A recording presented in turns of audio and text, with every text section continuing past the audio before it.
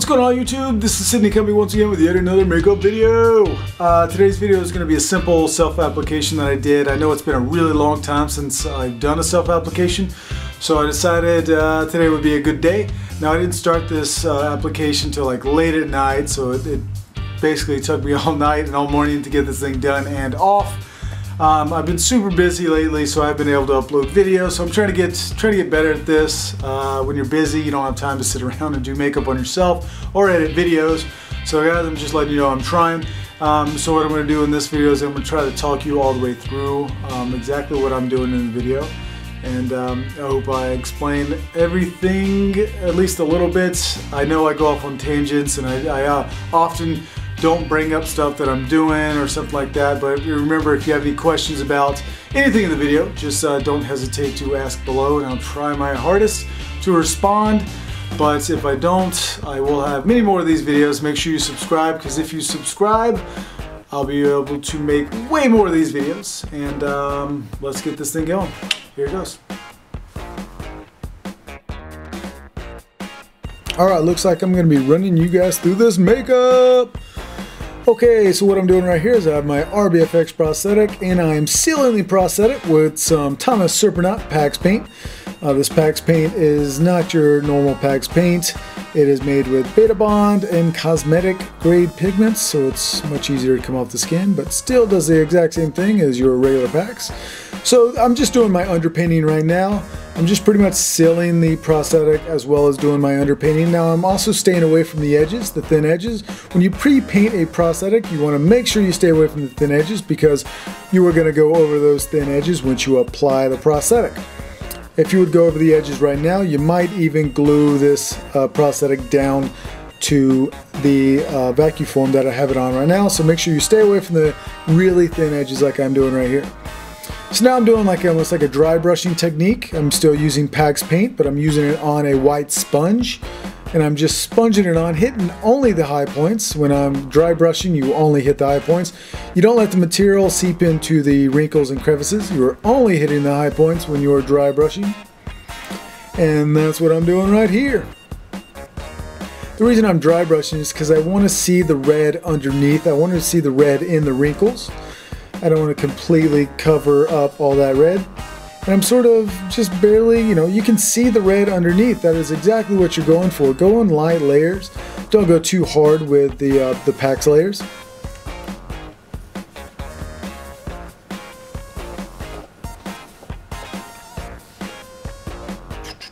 Alright, now I'm using a Delium Tools brush to even feather out those wrinkles even more, filling a little bit into the gaps. Just trying to make them where they're not as harsh. This Delium tool brush is the small stipple brush. It is actually my favorite brush. It's pretty amazing.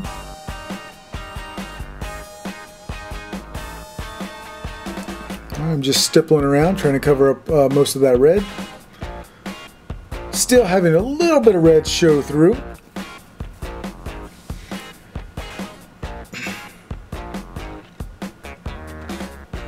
Now I'm going back in to the wrinkles with some Premier Products palettes. I'm using a flesh color brown as well as a lividity to go into the wrinkles. This is all underpainting, so this is very, very harsh lines. So I'm just stippling the colors that I want into the grooves. I'm going to feather all those colors out in just a bit, but I'm going in harsh right now. Still doing my underpainting. Now these palettes are alcohol activated, and the first layer was PAX, so that layer is set up. So I'm going over it with my alcohol colors.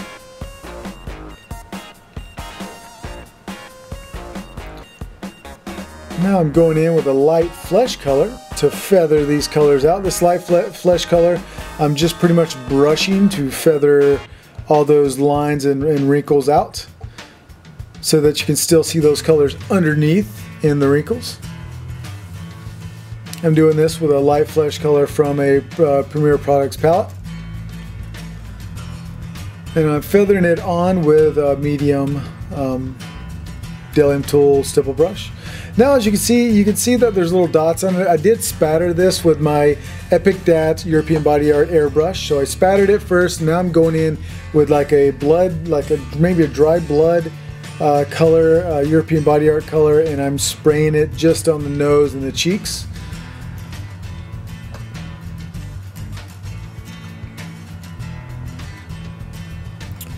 I don't know what I'm doing now. Alright, so touching up the nose maybe. What am I doing here? So it looks like I'm using the airbrush again. Maybe I'm going in with a brown or a purple. I think I'm going in with a purple here. Just maybe a bruised purple to hit on top of the red. Not make the red as bright. And then I think I'm going in with a flesh color here. I think I'm spattering a flesh color on there right now to sort of break up some of this harsh red and purple that I just went on with. And you're going in really thin with the spatter colors. I go really thin so they all fade together. So now I'm going over with some zinc oxide around my mouth because zinc oxide is going to dry up around my mouth, and the reason you want to do this is so that the prosthetic seals around your mouth really well, because your mouth has moisture coming out of it, so zinc oxide is going to dry that up. So now what I'm doing is I'm using Prozaid, and I'm gluing down the center of my nose. I'm putting it on my nose and putting it on the prosthetic so that it has a contact bond, so that it bonds really strong. You can either just put it on your face or just on the prosthetic. Either one is fine, but I'm putting it on both just to ensure that it is going to hold really strong. Now that when you're working with putting on a prosthetic, you want to work from the center outward. So make sure you, just like I did here, is I glued down the center of the prosthetic, which is the nose, and a little bit on my forehead. And now I'm working from the center outward so I can stretch it if needed. Foam latex is very flexible and stretchy, so you can always stretch it to fit somebody. And so I'm stretching, and I'm not going over those thin edges quite yet. I'm just laying the glue where the bulk of the prosthetic is without going over the edges.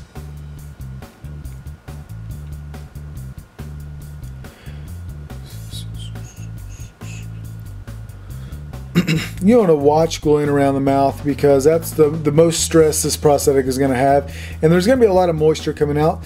That's why I did use zinc oxide around the mouth to dry it out a little bit, but accidents still happen when your actor or model is going to be talking, or you're going to be talking. You got to worry about the stress points on the lips or in the corner of the mouth. They do like to come up quite a bit. I'm actually using a bent liner brush from Delium Tools right there to glue this down. That's my favorite brush to use with glue. It's not meant as a glue brush, but I use it all the time as a glue brush because it works really well and holds a lot of glue in it. Alright, I'm just gluing it down. We're again working from the inside outward.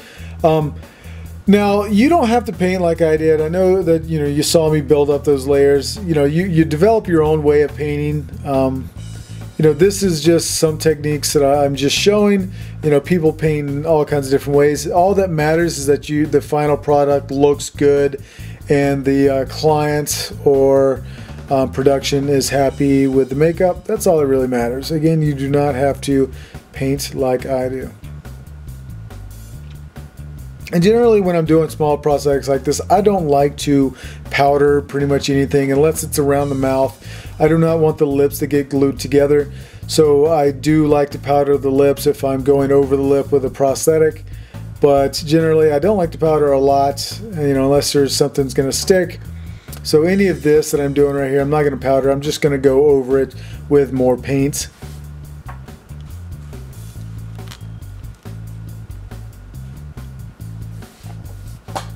I'm just lifting up edges and laying them down. The good thing about foam, it is very porous, so if you lift up an edge, you get a lot of glow up on it, and there's still a little bit that you need to lay down. You can just stipple over that with a little bit of Prosade, and it will pretty much absorb through the prosthetic as long as it's thin enough and glue itself down. And you know, if you're working around the eyes, I like to, you know, powder around the eyes, of course, because there's folds there and it likes to glue on itself. So if you're going to powder somewhere, the lips, the mouth are key areas. I'm still just lifting up edges and laying them down.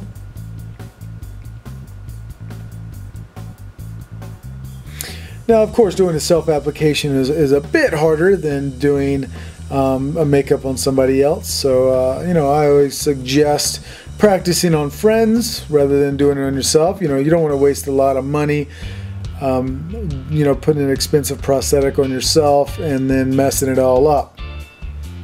So make sure you guys practice, and then you can move on to doing it on yourself, and it'll be much easier. So now I'm going in with the paint. So I'm still using that undertone, that purpley maroon undertone that I started out with. I'm not going on as hard with it. I don't need to fill in all the space with this. This is just going to be my undertone, you know, for my skin.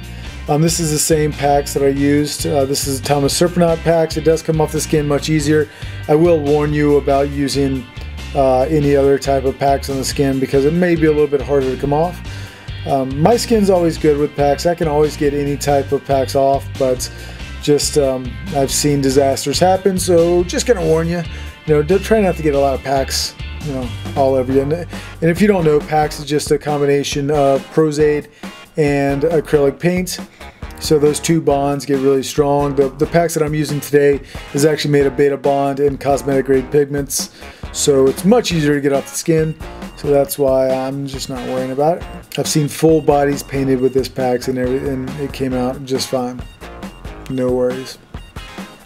So now I'm going to, as you guys can see, I went over those thin edges with the packs to get them painted. So this is when you want to go over the edges, like I did. So now I'm going over that light flesh color that I started out with, and I'm going to stipple over all the red. So you still see a little bit of red underneath, but not completely covering it with a solid color, because, you know, flesh, you build up colors to get flesh. You know, you want to use multiple colors to build up that great flesh-like paint job.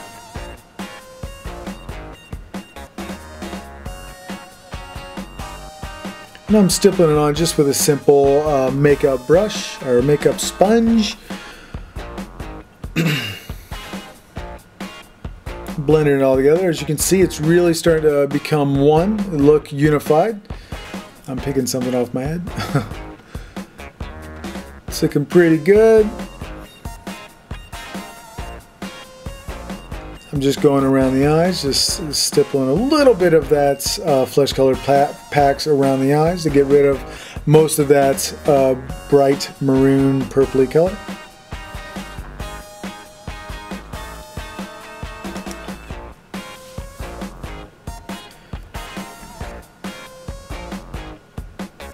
Alrighty. I'm just still painting around, covering up a lot of that maroon. Putting some striations on my lips with some of that packs.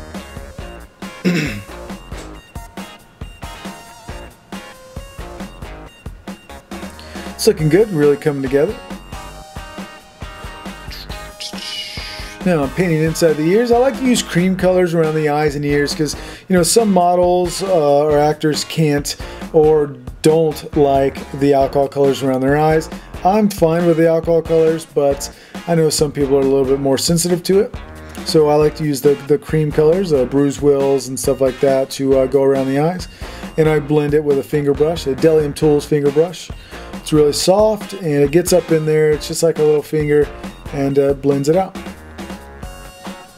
Now you can see that a lot of this is not painted, like on the back of my head or the top of my head is not really finished. Things that I can't see, I'm just working with a small mirror right now, so I'm not able to see everything.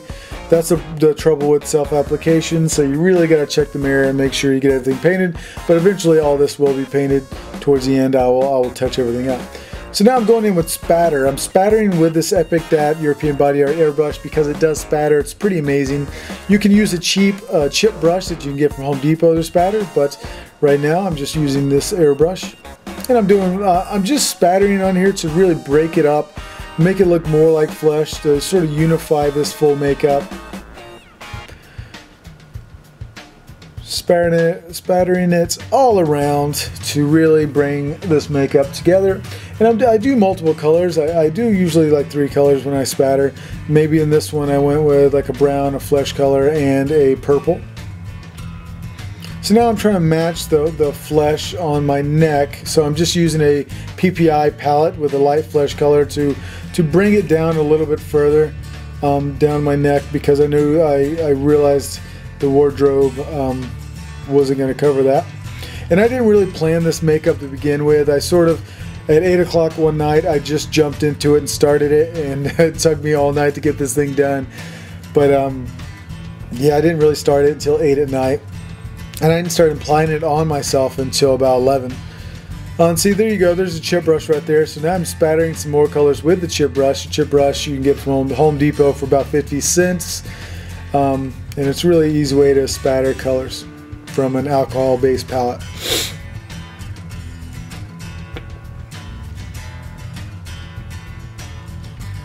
About this time, I sort of realized that this makeup needed something else. I felt like it needed ear tips and teeth. I wasn't ready for it, so I looked everywhere in my house to find some ear tips, some RBFX ear tips, and I finally found some in a drawer. And I think I actually used mix-matched ear tips that I accidentally mixed up, and so they're a little bit different ear tips, but they worked. And applying ear tips on yourself, foam latex ear tips, it's pretty hard. I didn't think it was going to be this hard. I've applied them on myself, but it was pretty hard. But I got them on, and I basically just did the same paint job that I did on the face. I went in with that maroon color. After I got this sealed down, I stippled that maroon color on there. Well, as a maroon purpley color, and well, this one's way more purple than I think I started out with. I think I actually mixed these colors together, but I went with that purpley maroon color, and then I stippled over it with another flesh color that I used for the face, and pretty much quickly painted these ears. I knew they wouldn't be seen, much in the actual video. They're really quick ears, but got them on. I think they looked really good with this makeup. And when I was looking for these ears, I actually found teeth to go with this makeup. The teeth were Tinsley teeth. They are pretty great teeth for the price. They're only like 20-something bucks. You can get them at most effects stores, if not Party City and stuff like that. Maybe they'll have them. Not quite sure, but the teeth really worked. For how cheap the teeth are, they're actually really amazing. And I just stuck the teeth in with some Flexacryl. Flexacryl is like a soft plastic material. You can always do it with Friendly Plastic as well, which Friendly Plastic comes with it. But I'm not a fan of Friendly Plastic at all. Friendly Plastic pops off all the time. So Flexacryl is the teeth bonder, if you will, of choice. So now I'm spattering a little bit more, trying to make this makeup make sense. It's starting to look pretty good.